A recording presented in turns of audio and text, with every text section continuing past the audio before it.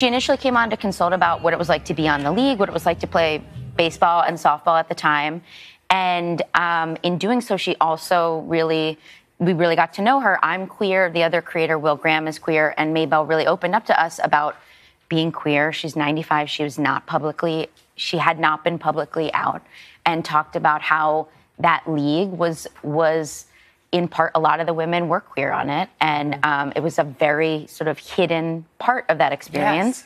Yes. As you know, in the film, it's not really a part of the film at all. But Maybelle, we screened the show at Tribeca Film Festival in June. And Maybelle, we were on a panel, and Maybelle came out publicly at 95. Wow.